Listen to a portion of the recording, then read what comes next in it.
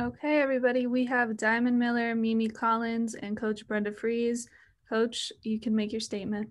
Yeah, I would say road wins are precious. So really proud of the fight. I mean, this was not an easy game for us today, but just, loved our response, especially in the second half. I mean, I thought you saw fatigue today. I think when you talk about, 4 games in 9 days and being out on the road for the last 5 days, we missed a lot of, I think 10 layups at halftime, a lot of easy plays that we're used to making. So, like we talked about at halftime, every game's different. You got to find a way to respond. And I thought this team did it. And really proud of both Mimi and Diamond. I thought they were terrific today. I mean, just gave us the boost and the energy, double. Really every point and every rebound that we needed to have. I thought they just had a tremendous response within their game for us today. Okay, we will start with Kareem. Hey, Brenda, congratulations. Thanks, Kareem. I want to ask, different kind of win. You guys obviously had to find a different way to pull it out today. Is there value in that? You guys, sometimes you win games so easily and throw up so many points. Is there value in having to find a different way to win? Yeah, there is. I mean, that's what we talked about. I mean, this is what you could face a team like this, in the NCAA tournament. This is why we love the fact that we're going to have played everybody in the Big Ten play in case we see Northwestern again in the tournament. Yeah, I mean, you just finding a response. And I think especially on a night when we didn't have our best game collectively as a team, when you talk about from a scoring end, not to have a 3 at halftime. Credit to Northwestern. I thought they were really, really good, defensively and with their scout for us. And speaking of defensively, 50 points was a season low for them. I guess this is another example of your defense starting to pick it up during this last stretch. Yeah, we talked about, I mean, we had more steals than them. And, this is a team that prides himself in that area. I thought we just did a tremendous job understanding at different times when we had to have a lockdown and get a big stop. I thought we were able to do that. Thank you very much. Thank you. Okay, Dylan, go ahead. Hey, Coach. Congrats on the win. Katie and Chloe both struggled with shooting from the floor today. How are you expecting both of those veterans to respond with such a big game against Michigan coming up? Yeah, they will. I mean, they always have all season long. I love the fact that they kept their head in the game. I mean, Katie had that big 3 for us that really gave us some space in the fourth quarter. So she really kept her head in the game. And I thought Chloe as well. I mean, late game, we were able to continue to keep using their experience. But, great teams find other ways. And that's where you talk about, the weapons that we have and the depth and to see the response, obviously, of Mimi coming in, giving us the lift that we really needed to have inside. I mean, that's what you've got to be able to have where different players can carry that load. Cool. Thank you. Yeah, thank you. Okay, Varun.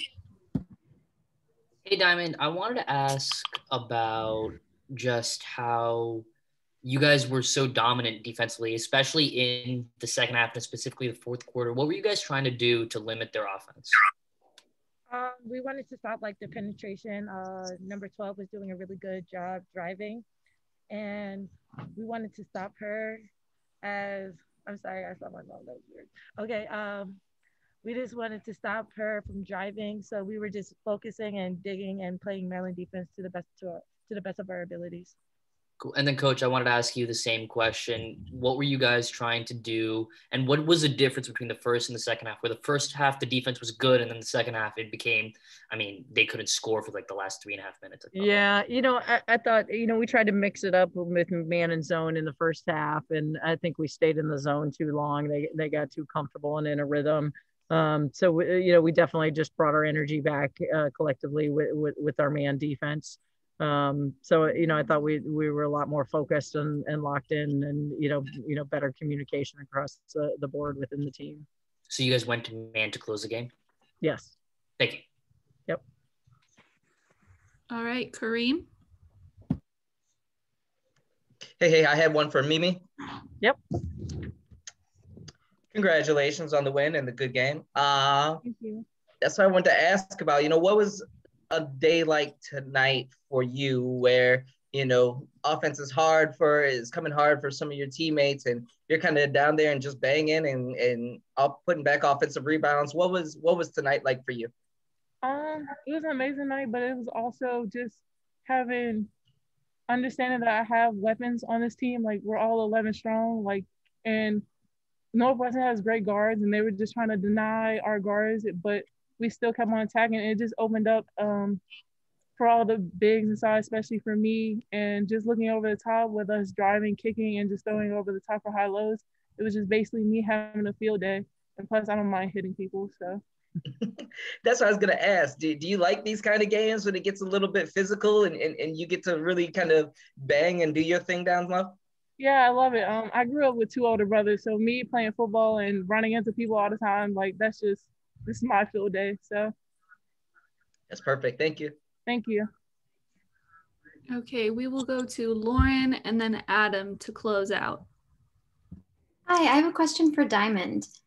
We've talked a lot about your development as a player, kind of on both sides of the court all season. And tonight you definitely had some big plays on the defensive end. You had that great steal in the first, and then, you were part of that big 9-0 run in the third quarter. So for you, how does it feel to kind of be able to develop alongside your teammates? To be honest, I'm just trying to win the game, doing whatever my team needs me to do. So if I need to get that steal, I had to. And we're just going to try to keep winning, banging it out every game. And it was an ugly win, but we'll take it. So I'm just doing what my team needs me to do every time I step on the court. Thank you. Okay, Adam.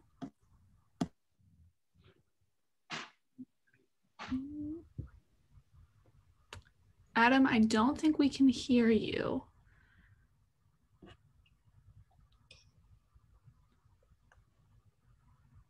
No. Adam, why don't you just try typing your question?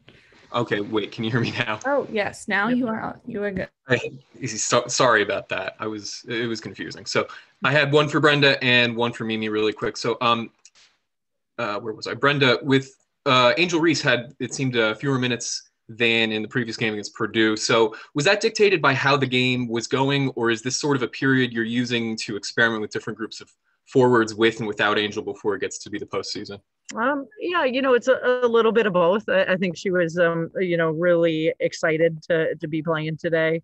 But, these games obviously were coming down to possessions, and, obviously with different rotations, there was some symmetry that was taking place. And, the beauty of that is that every game is going to be different. And as we're working Angel back and with her, continuing to be patient, it's gonna be a process for her, as we bring her back into the fold.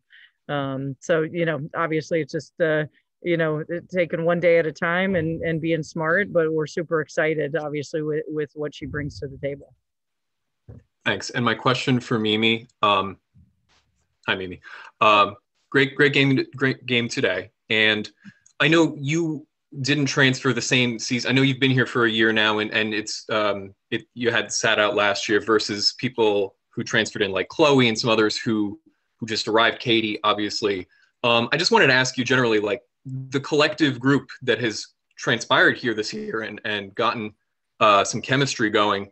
How tricky was that earlier in the year because of the pandemic and because of the restrictions there were in place because of the pandemic? And how do you feel things are clicking now?